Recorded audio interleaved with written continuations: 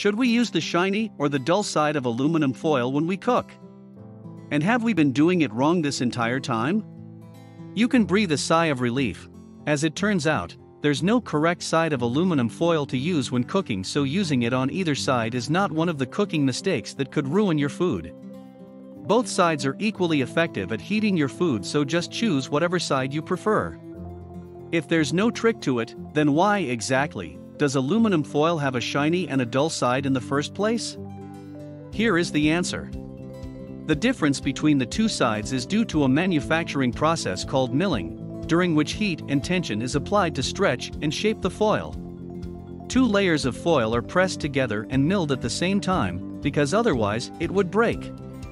Where the foil is in contact with another layer, that's the dull side. The shiny side is the side milled without being in contact with another sheet of metal. So, there you have it, one side gets a little extra buffing and comes out shining like a sheet of silver. But regardless of the side, both sides do the same job: cooking, freezing and storing food. However, aluminum foil could pose a serious risk to your health, so maybe you should stop cooking with it altogether.